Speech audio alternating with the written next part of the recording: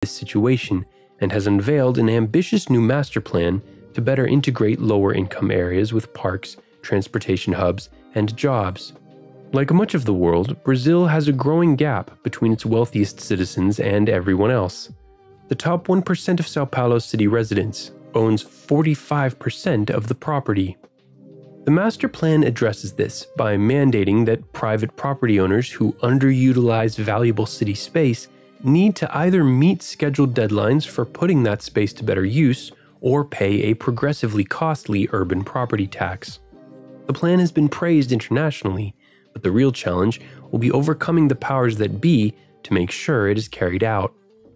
This brings us to Sao Paulo's third major problem: citywide traffic jams that steal tens of millions of productive minutes every day. In the last decade, the population increased 11%, but the number of cars grew 113%, 10 times as fast.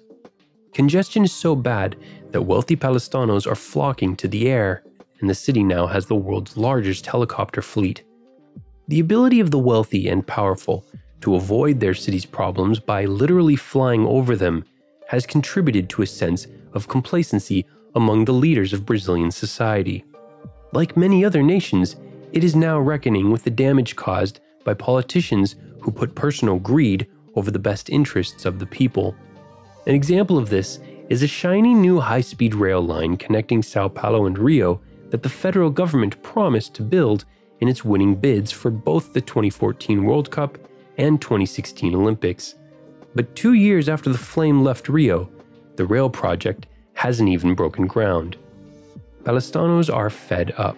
Hundreds of thousands protested to demand solutions to the mobility crisis, forcing local officials to listen to people and integrate their best ideas into the master plan, like how best to expand the number of roads and metro lines, increase express bus routes, build networks of dedicated bike lanes, and concentrate housing near public transport hubs to maximize employment opportunities. Sao Paulo's most distressing challenge reached a critical point 4 years ago, when the region suffered the worst drought in its recorded history, as just half the rain fell from the previous driest year. Without water to wash dishes, high-end restaurants served guests on plastic plates, and cafes couldn't brew coffee.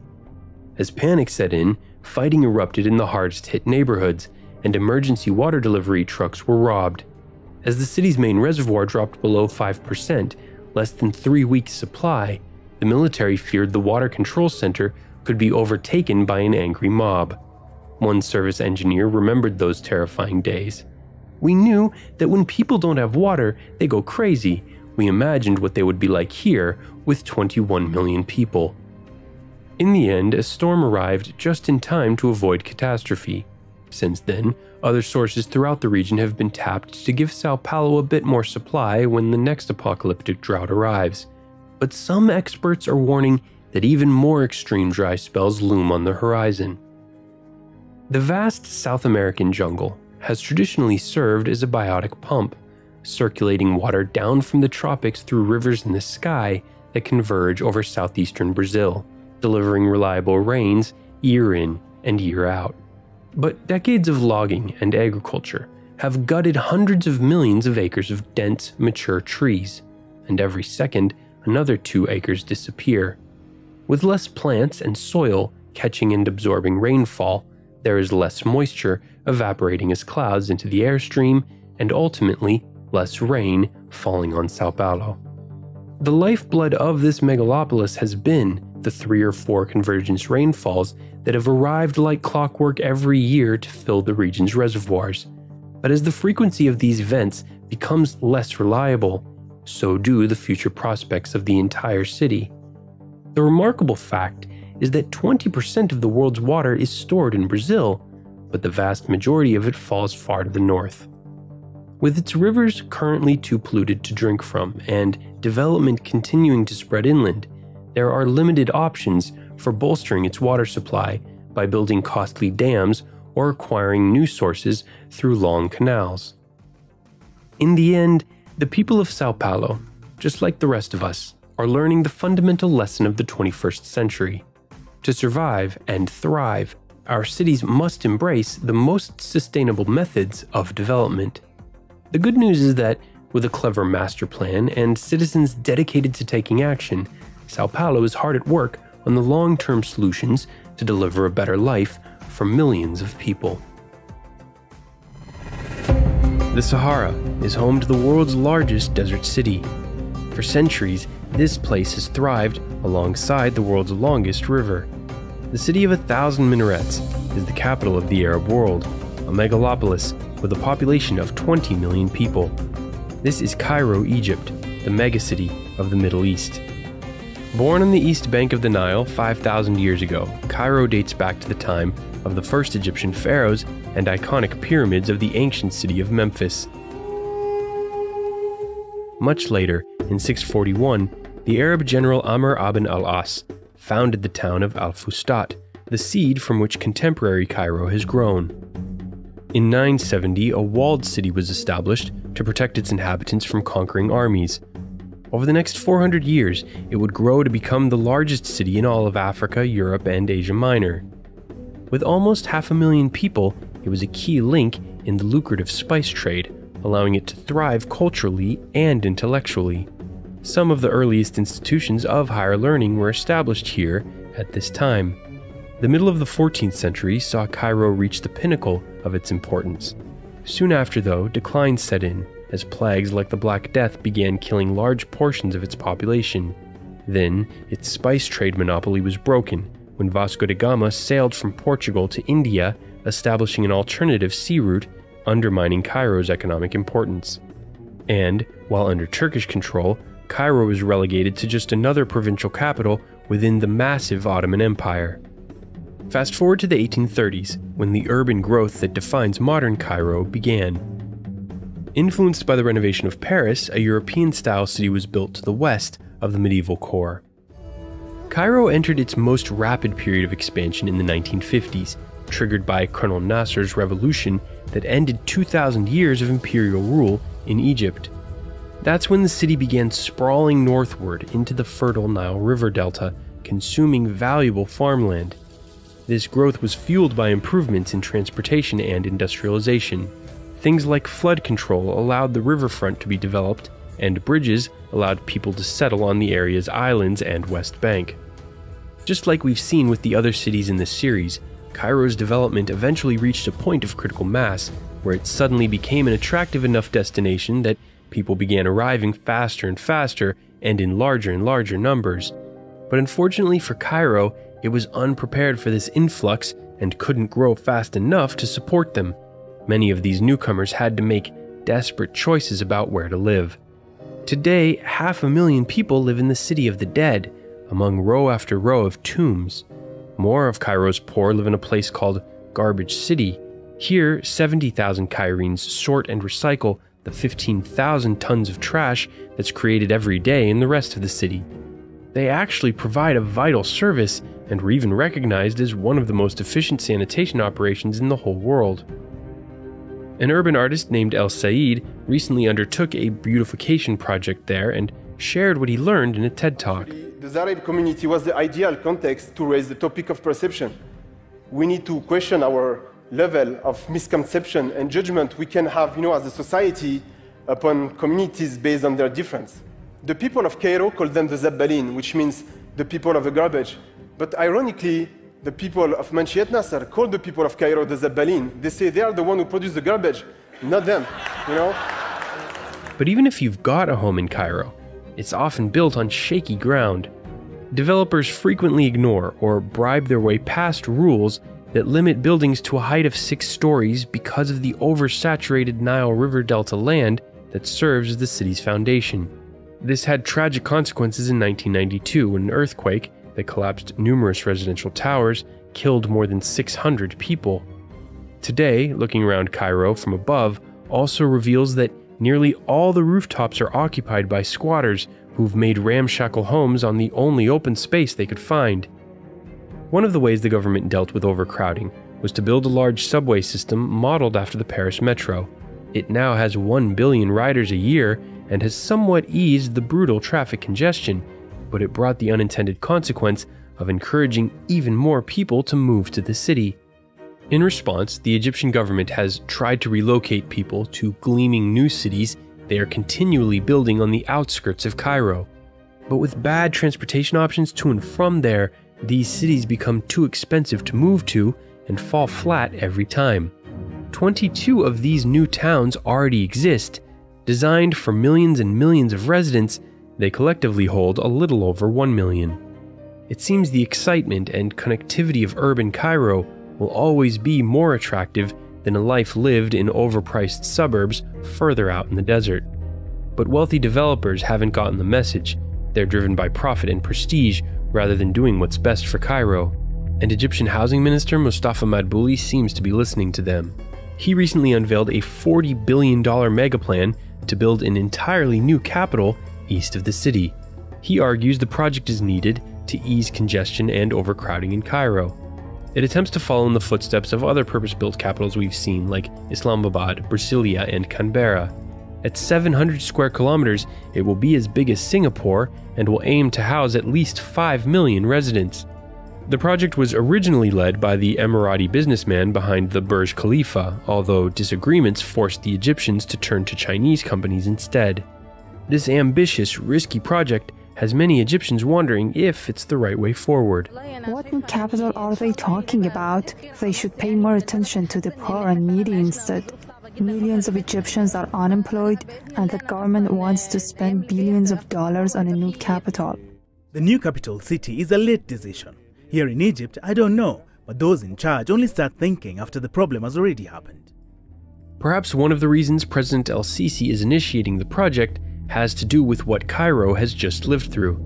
In 2011, the world was captivated by the Egyptian Revolution when millions took to the street demanding change. First, the 29-year rule of Hosni Mubarak ended.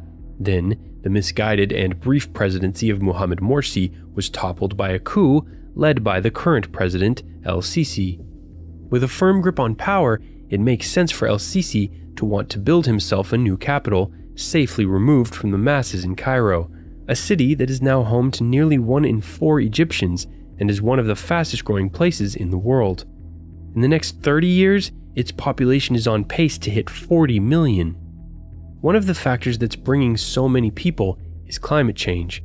While Cairo is removed from the coast, the Egyptian city of Alexandria isn't, and it's already feeling the effects of rising seas. NPR's Jane Araf recently traveled there to tell the story. Egypt is one of the countries most vulnerable to climate change. Eventually, entire neighborhoods could be underwater. The Nile Delta is crucial to Egypt. More than half of its crops are grown in that triangle where the Nile spreads out and drains into the sea. In farmland along the Nile, diesel pumps bring up water from the river for irrigation. Increasingly, seawater is creeping in. A coastline that is continually creeping inland will force more and more people to move to Cairo.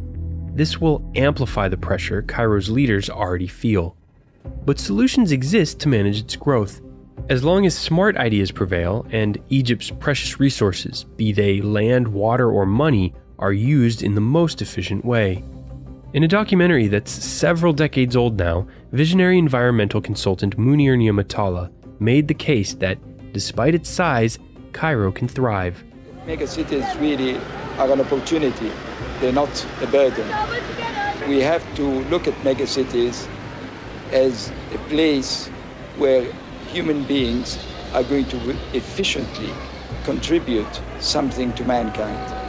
The world now is not separated by national boundaries and cannot be separated by national boundaries, thank goodness. And that is very much because of megacities. Megacities are playing a very, very, very important role in promoting peaceful coexistence and in making sure that the very important issues that concern our planet, such as environment, are indeed exchanged, attended to, and acted upon. What makes this place unique? It is the world's largest city at an elevation higher than 2,000 meters. With 21.2 million residents, it rivals New York City for the title of largest metropolis in the Americas, and it is one of the world's oldest continuously populated urban areas. But what truly sets this megalopolis apart is also its biggest challenge.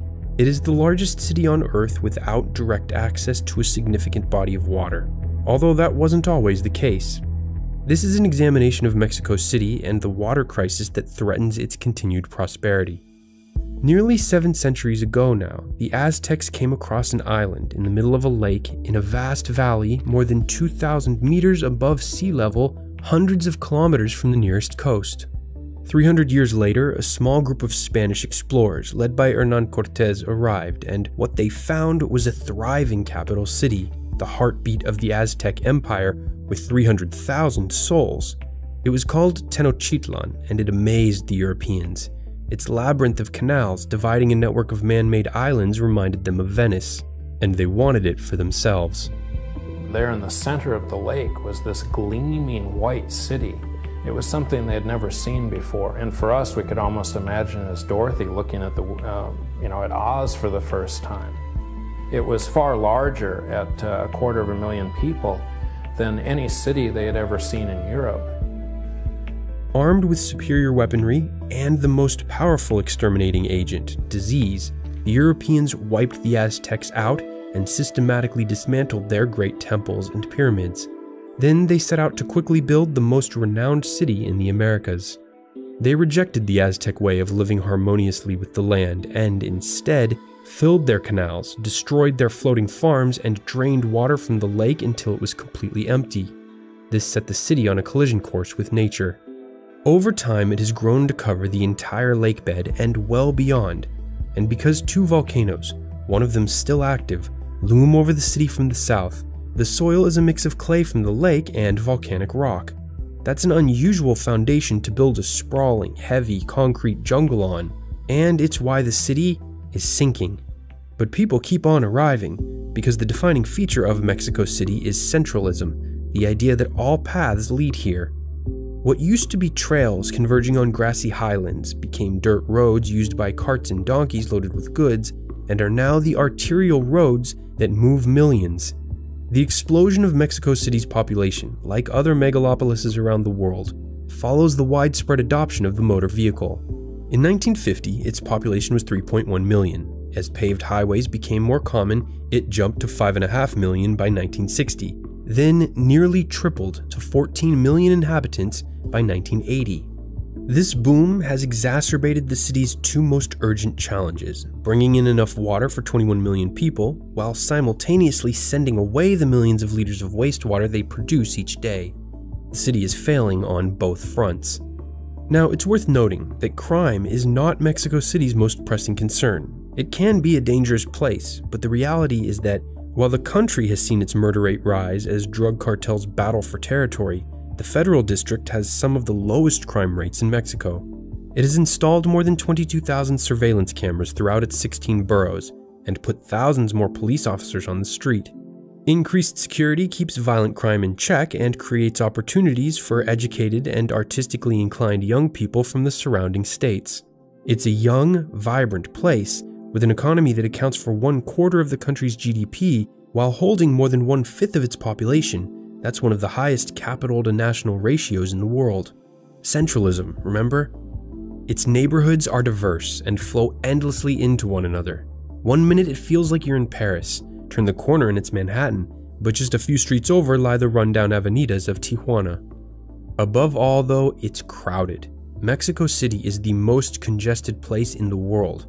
Although it has an excellent 12-line metro system that's cheap enough for anyone to ride, its 5 million cars snarl the roadways on the streets above. Which brings us back to the water crisis. The city experiences a powerful 1-2 combination that amplifies the intense droughts and downpours that come with climate change.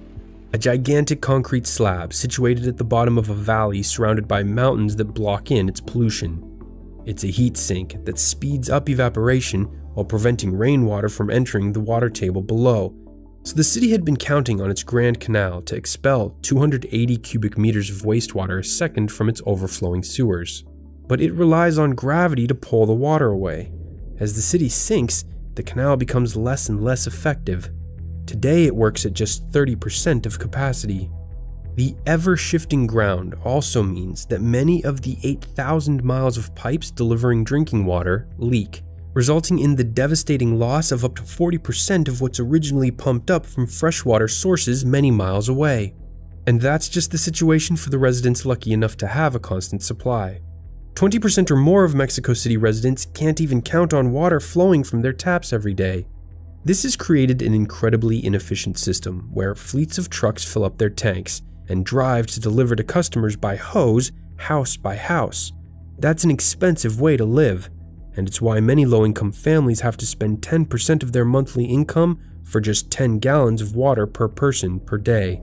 In Iztapalapa, there are 1,000 trucks distributing water to 2 million people, which is nowhere near enough to meet the needs of those people. It's expensive, inefficient, and customers like Sylvester Fernandez, a struggling cab driver, are not satisfied. Sometimes it takes 1 or up to 5 days after we request it. And sometimes we can't buy other things, like diapers for the baby, because we have to pay for water. Meanwhile, residents living in the wealthy neighborhoods consume 100 gallons on average a day from their free-flowing taps and pay just 1/10 the price. This rampant inequality amplifies the destabilizing effects of climate change, and water-starved communities like these exist all over the world, which is exactly why the US Pentagon calls climate change a threat multiplier. The director of Mexico City's water system explains what a severe drought could mean. Quote, "We're facing a potential disaster. There is no way we can provide enough trucks of water to deal with that scenario. There is a serious possibility of unrest." One study says up to 10% of Mexico's population could eventually head north if droughts and floods get out of control. The recent migrant crisis in Europe underlines how difficult it is to stop hundreds of thousands of people who are fleeing for their lives from crossing borders, seas, and yes, even fences and walls. To help solve problems like this, Mexico City's local government is gaining more power to govern itself. It clearly needs it. The deeply unpopular President Peña Nieto has simultaneously cut all funding for Mexico City's water fixes, even as he advocates for a multi-billion-dollar new mega airport in a part of the city, a dry lake bed, that could make the water problem worse. There's no easy solution to this ongoing problem, but Mexico City has no shortage of smart people eager to get the job done. One of the longer-term solutions could be the widespread adoption of rainwater harvesting that's being tried in some states. Rainwater harvesting is actually quite a simple thing. What we do is the rainwater that falls on the roof of a house, we channel it to a cistern and we pass through a very simple process that first flushes the water and filters it. Why are we pumping water from over here when we're having water falling on us from the sky for free in huge abundance? We just haven't known up until now how to take advantage of that. Every urban center has its monuments, its history, its skyline. But great cities are more than buildings. Great cities have a pulse. And few megacities capture the complexity, chaos, and vitality of a living system more vividly than New York. Yet, for a place so deeply embedded in American culture, its fascinating origins often go overlooked. After all, no city becomes the celebrity's playground, the city that never sleeps, the melting pot, the mother of exiles, and the American dream overnight. While it is no longer the largest metropolis on Earth, it is still the most influential. But as this fast-paced, capitalist mecca matures, it's confronting a unique set of challenges. Let's take a bite out of the Big Apple, America's megacity. One of the most remarkable things about this concrete jungle is how quickly it sprouted up. Compared to the other two megacities we've profiled so far, New York is relatively young. Less than 400 years ago, the city looked like this. In 1609, the island of Manhattan was found by an expedition. Its leader, Henry Hudson, realized immediately that it was a geographical gem, the ideal location to build a city. A large river ran along its entire western shore, and on its eastern edge was a narrow estuary connected to a large bay. Its southern tip was flanked by two more large bays and dozens of islands, including the much larger Long Island, which shields Manhattan from ocean storms. And as we saw in our previous explorations of Mexico City and Bangladesh, containing and distributing clean water to residents is often a keystone challenge for dense urban centers. On this front, however, New York City reaps the benefits of nature. Direct contact with water ensures reliable access, while elevated terrain spares it from excessive flooding. But back to the 17th century. After word reached Europe that Hudson had discovered what he called as pleasant a land as one can tread upon, the mercantilist-minded Dutch sent 30 families to build a settlement called New Amsterdam. In exchange for some metal kettles, axes, and cloth, the Native Americans who hunted throughout the area gave the Dutch the island. Slaves were immediately brought in to begin building the town. The town's population reached 700 in 1664, but it still wasn't receiving very much support from the crown back in Holland, so English King Charles II swooped in and, with 4 warships, captured the town without resistance. He then gave the colony to his brother, the Duke of York, and you can guess what they called it. By the end of the 18th century, New York had become an important port city. Then came the Revolution that changed everything. In 1776, New York joined the other American colonies and declared independence from the English. After getting kicked out of Boston, the British responded by sending an entire fleet of redcoats to seize and occupy New York, which they held for 7 years until George Washington led his victorious rebel army back into the city. After the war, New York briefly served as the capital of the newly formed United States until the federal government moved to the more centrally located District of Columbia. It's fascinating how that came about. The decision was ultimately up to President Washington, but he left it up to his 2 right-hand men to figure out. In a backroom deal, brokered by James Madison over dinner, Treasury Secretary Alexander Hamilton of New York agreed to allow the nation's capital to move south to Northern Virginia, the home state of Secretary of State Thomas Jefferson. In exchange, Jefferson agreed to support Hamilton's financial plan, which included the creation of a powerful central bank. Soon after, the New York Stock Exchange was established, laying the groundwork for Lower Manhattan to become the financial capital of the world. Today, it's home to the 2 largest stock exchanges by total market capitalization. A couple more events in the early 1800s helped accelerate the city's growth. A grid pattern of streets was laid out, providing an organized plan of expansion to the north, and the opening of the Erie Canal in 1825. This increased New York's importance as an export center of goods, agricultural products, and raw materials that could now be easily transported from the resource-rich Great Lakes region. Around this time, the city became the gateway to America, as large numbers of German and Irish immigrants arrived. Between 1820 and 1850, New York's population quadrupled. Many of these newcomers had to settle in tenement houses without proper sanitation or clean water. Diseases like cholera, typhoid, and smallpox became rampant. The construction of the Croton Aqueduct, one of the world's first great modern water distribution systems, helped to solve this problem, and hygiene began to immediately improve. In order to preserve the fast-growing city's connection to the environment, a 600-acre area of swampland and squatters' shacks was set aside for preservation and eventually transformed into Central Park. Today, it's the most visited urban park in the country. Heading into the 1860s, slavery was deeply dividing the northern and southern states. New York was the epicenter of the abolition movement. When the Civil War began in 1861, after Abraham Lincoln was elected president, a riot broke out as angry white mobs attacked blacks, who they blamed for low wages and the war. Hundreds were killed. Despite the unrest, the city's economic engine roared, as it became the vital source of financing and supplies for the 2 million soldier-strong Union war effort. After the Northern victory brought peace to the country, New York's industrialists were free to focus on building. In 1883, the Brooklyn Bridge was completed, linking New York to the 3rd largest city in the country. The 1880s also brought electricity to the city, and by 1893, there were 1,500 arc lamps illuminating New York streets. In 1898, the state legislature incorporated Manhattan and the surrounding 4 boroughs of Brooklyn, Queens, the Bronx, and Staten Island into the city of New York, instantly doubling its population and quadrupling its land area.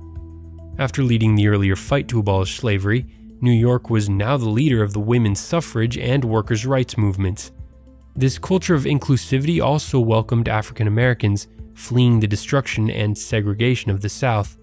They largely settled in an area on the Upper West Side that became known as Harlem, the cultural capital of Black America. Electricity made the city the center of nightlife in the Roaring '20s. By the end of the decade, the New York metropolitan area's population had grown to 8 million, passing London to become the planet's largest urban area. In 1931, the city also had the world's tallest building, as the Empire State Building rose to dominate the skyline in an almost ridiculous way. World War II brought another wave of immigrants fleeing the chaos and destruction in Europe. When it was over, New York's status as the unofficial capital of the world was cemented with the construction of the gleaming United Nations complex along the East River. Throughout its history, New York has also been a core force behind major social movements that have focused the country's vision while unifying New Yorkers as a community with a common identity. The city played an important role in the civil rights movement of the 1960s, as leaders like Dr. Martin Luther King rallied support through the New York-based news media. The gay rights movement counts Greenwich Village as its epicenter. This neighborhood was also the site of a crucial battle between the powerful developer Robert Moses and residents led by activist and author Jane Jacobs. Their grassroots movement ultimately blocked Moses from carrying out a project that would have bulldozed the village and the area now known as Soho in order to cut through the heart of Manhattan with a giant expressway. 80s economic problems and the crack cocaine epidemic created a spike in crime, but modernized police strategies and the rebirth of Wall Street helped solve these challenges. Today, there are less than 400 murders a year in the city, down from a high of over 2,000 in 1990. Of course, New York still lives with the traumatic memory of its worst day, September 11, 2001, when more than 2,500 civilians and first responders died in the tragic attack on the World Trade Center. In the 16 years since, One World Trade Center has risen from the ashes to become the tallest building in the Western Hemisphere. Today, the New York metropolitan area has over 20 million residents. Just to be clear, the city of New York has about 8.5 million people, but for the purposes of this megacity series, I'm using entire metropolitan populations because that's a city's labor market, its economic zone, if you will. Anyway, New York no longer is the largest city or metropolitan area in the world, but its still massive population presents tremendous challenges. For one, its subway is one of the busiest transportation systems on Earth. Its ridership nearly doubled from 1 billion annual riders in the 1990s to 1.8 billion today, but the amount of track and subway cars has stayed the same. This crowding has bogged things down. The system-wide average on-time rate has dropped from 90% over the last decade to just 65%. The silver lining is that a $17 billion Second Avenue subway line is coming online. The first phase opened this year, but the remaining 3 phases could take more than 2 decades to complete. Another issue is exorbitantly expensive housing. Costs in some high-end areas have been driven up by foreign investors, like wealthy Russians and Chinese, who like to park their fortunes in the ultra-secure New York real estate market. But the root cause of high prices is simple supply and demand. Whenever a new housing development is built with affordable units, it gets 10 times as many applicants as there are units available to rent. The mega developments Essex Crossing, Hunters Point South, and Pacific Park that are going up throughout the city are seeing this firsthand. In the near term, the high-end housing shortage will be eased, slightly, by the 28-acre Hudson Yards mega development. At an estimated total price tag of over $20 billion, this new neighborhood is the most expensive real estate project in American history. Another future mega project getting people's attention for different reasons is Cornell Tech on Roosevelt Island in the East River. The school joins the more than 120 colleges and universities in the city and will feature the world's first high-rise residential building that meets passive house energy efficient principles. Projects like these make it clear New York City is cultivating the human capital needed to tackle the world's biggest problems. Thanks to climate change, New York will have its fair share. As we saw firsthand after Hurricane Sandy flooded large parts of the region, there is no bigger threat to New York City than rising seas. That storm caused nearly $20 billion in damages. With New York's coastline expected to be between 1 and 2 feet higher by 2050, now is the time to start planning for the future, whether that's designing flood and seawall solutions that blend with existing infrastructure, or embracing a policy known as managed retreat, where areas are simply abandoned in favor of higher ground. With so much at stake, there's little doubt New York City will meet these challenges. In many ways, it represents the best of our modern world. It's dynamic, creative, and socially tolerant. Its embrace of sustainability proves that capitalism and environmentalism are not incompatible, and its people, which speak 400 different languages and are 37% foreign-born, prove that, even in one of the most densely populated urban centers on the planet, if conditions are good, there's plenty of room for everyone to get along. Everest and the Himalayas. It may not seem like this mountain range could shape a megacity almost 600 kilometers away, but it does. This place, the capital of the most densely populated major country in the world, is also the fastest growing city on the planet. This is an examination of Dhaka, Bangladesh. The constant supply of melting snow and water that flows down the Himalayas to the south creates the largest delta in the world. Much of it runs through Bangladesh, an agricultural paradise with some of the richest soil on the planet. But all that water is also a curse. With more than 700 rivers flowing into the Bay of Bengal, many of the country's residents become displaced when monsoon season arrives in mid-June every year. Annual rainfall in Bangladesh is over 78 inches, and 2/3 of the country's 64 districts experience regular flooding. Combine that with the highest population density of any major country, and you understand why Dhaka is adding more than 400,000 residents a year. If even a little of Bangladesh's precious land is overtaken by water, many of its people instantly become homeless. To top that off, when fields and villages flood, these already struggling microeconomies become even less sustainable. So people pour into the capital because that's where the jobs are. More than 2 million people now work in Dhaka's many garment factories. That industry is the engine of the Bangladeshi economy, producing 80% of its exports. But it can be a hard industry to break into if you're a farmer coming from the countryside. So many unskilled people find work in the off-the-books economy. There's a reason why this is known as the rickshaw capital of the world. Cash gigs like vegetable salesman, barber, shopkeeper, boatman, and cycling cabbie make up nearly 4 out of 5 jobs here. Average pay for this full-time work is less than $100 a month. So development is a tough nut to crack. In order to raise revenue to provide better services and solve problems like traffic congestion, the city needs to bring these people out of the shadow economy. That idea was examined in the Global Post's excellent report on Dhaka from a few years ago. Legitimizing this vast slum economy would mean compelling millions of vegetable sellers, shop owners, barbers to get licenses, pay taxes, and formalize working conditions. It's a gargantuan task. Dhaka wasn't always so low in the global economic pecking order. In its heyday as the commercial capital of the Mughal Empire in the 17th century, it was one of the wealthiest and most prosperous cities on the planet. The Venice of the East, known then as Jahangirnagar, was a worldwide hub of the cotton and silk trade. Its palatial caravansary, the Barakatra, sheltered merchants traveling along the Grand Trunk Road, one of the oldest and longest thoroughfares in Asia. Then Dhaka fell into 2 centuries of turmoil that saw its status decline. First, the British took control in 1765. When they were forced out in the middle of the 20th century, the city became the capital of eastern Pakistan. Bangladesh finally won its independence in 1971, but only after suffering heavy damage during many battles. One of the legacies of 2.5 centuries of power struggle in this region is its confusing and hard-to-define borders.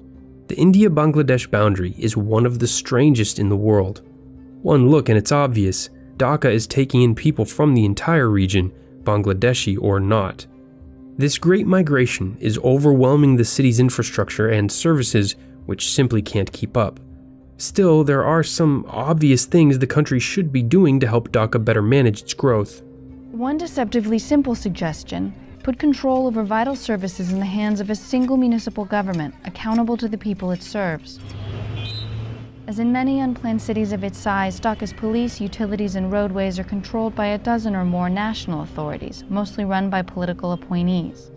Unfortunately, Bangladesh's political system is not functioning properly, especially at the national level. Dhaka's police force carries out extrajudicial killings, and the government tolerates and even encourages attacks on journalists, academics, and minority groups who try to expose mistreatment and corruption. And the city has experienced an uptick in terrorism, and there's evidence some of its militant networks may be turning to the extremely violent tactics of the Islamic State or Boko Haram in Africa. And so there's a battle underway to attack foreigners, and this site was a site where lots of foreigners congregated, and the attackers knew that they would have foreigners as victims. That's why they attacked where they did. But, like many of the other underdeveloped megacities we'll profile in this series, the most pressing need Dhaka's citizens face is daily access to clean water. Many people live in slums with limited water and limited money to buy it. This leaves the entire city teeming with mosquitoes, vulnerable to all sorts of health issues.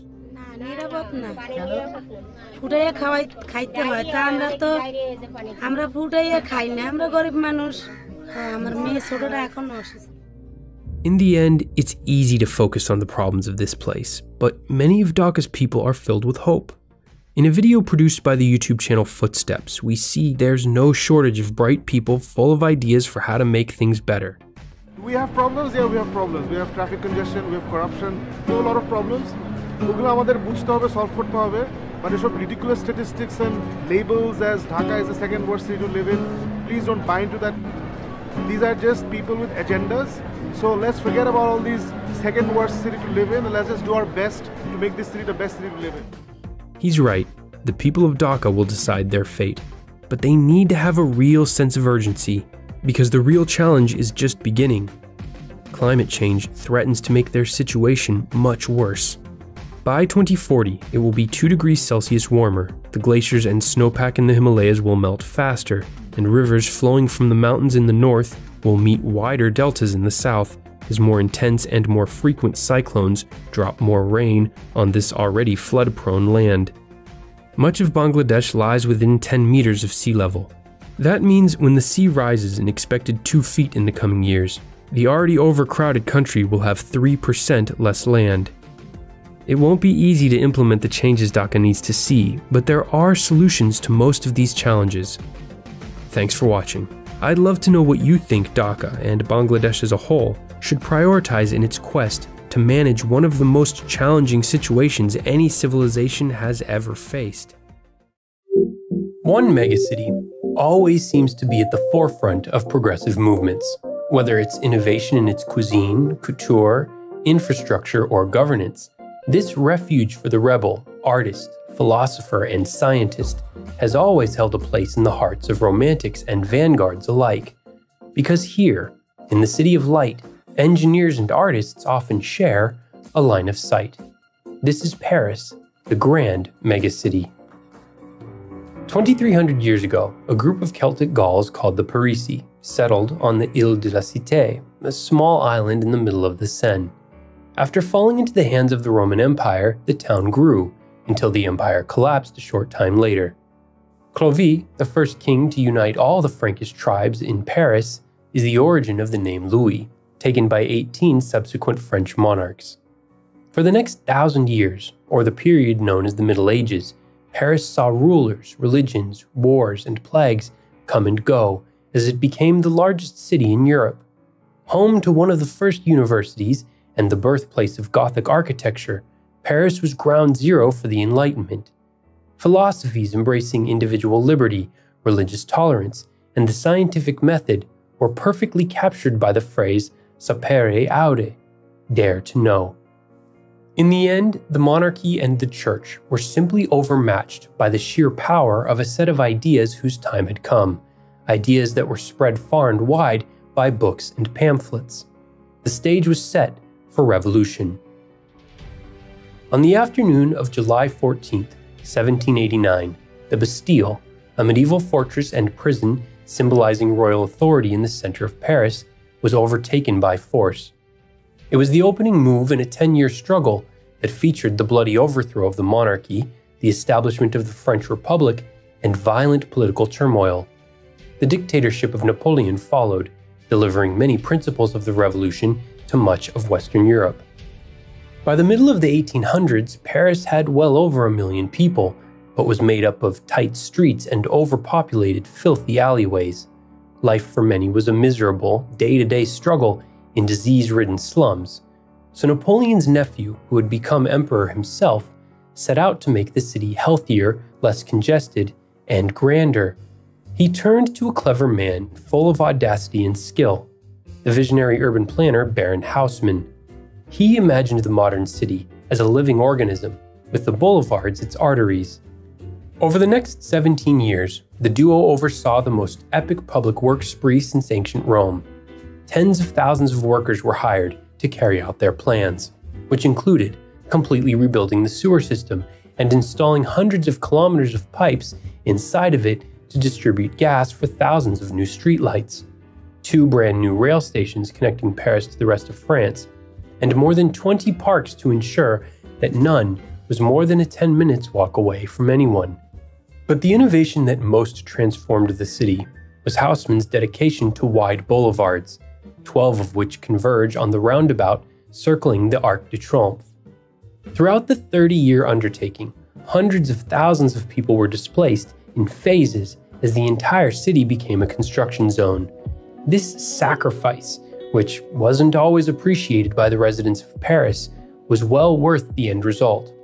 The discipline to keep the buildings lining these avenues the same height, all faced with similar colored stone, created a striking visual effect. Over the next 100 years, Paris was thankfully spared the widespread destruction suffered by many other capitals in the wars and conflicts that unfolded across Europe. When the unthinkable happened in 1940 and Nazi flags were raised throughout Paris during the German occupation, Hitler declared the city too beautiful to bomb. Famous photos show him posing like a tourist at the base of the Eiffel Tower, which was the tallest building in the world at the time of its construction in 1889. Originally planned to be dismantled after 20 years, converting it into a radio tower saved it, and today it is the most visited landmark on the planet. Another signature site is the Louvre. Built and expanded over the course of 8 centuries, what was once the largest building in the world used to be a palace. That changed when the royals were thrown out during the French Revolution. Today, it is the most visited museum in the world. As the decades after the French and Allied victory in World War II stretched into the 21st century, Paris remained at the forefront in the battle of ideas, grappling with challenges like how best to educate its students, integrate immigrants and refugees, offer services to its people, and find a balance between security and liberty in the face of terrorism. But Paris has always come through the other side of struggles more unified and stronger. Just 2 weeks after suffering the deadliest attack on French soil since the Second World War, Paris hosted 196 countries in an effort to make progress on climate change. The French government is also focused on making sure the 12 million people who now call Paris home are well supported by world-class infrastructure. As it prepares to host the 2024 Summer Olympics, Paris is aiming to complete 2 mega projects, building 12 more towers in the La Défense financial district on the westernmost end of the 10-kilometer historical axis, and expanding the Paris Metro, adding 4 new lines and 68 stations to a system that is already the most extensive on the continent. These improvements will keep the city thriving for decades and ensure that the next generation of Parisians are positioned to lead on the challenges of the second half of the century. These 7 megacities demonstrate the challenges of managing rapid growth in the modern era. But what's easier is managing the growth of your online accounts. Keeping track of the many passwords and logins you're constantly creating is easy with Dashlane.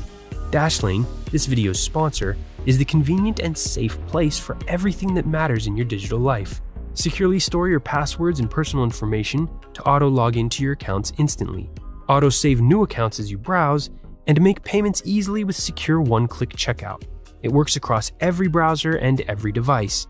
Dashlane's identity dashboard even gives you a complete picture of your online security, alerting you immediately if your information is compromised so you can quickly take action. And its secure VPN protects any Wi-Fi connection for worry-free browsing. Join 10 million users around the world who trust Dashlane's all-in-one service. Visit dashlane.com/TDC today to try Dashlane Premium free for 30 days and enter the code TDC to get 10% off at checkout. I hope you enjoyed this full-length look at the megacities we've profiled so far on this channel. Make sure you subscribe to catch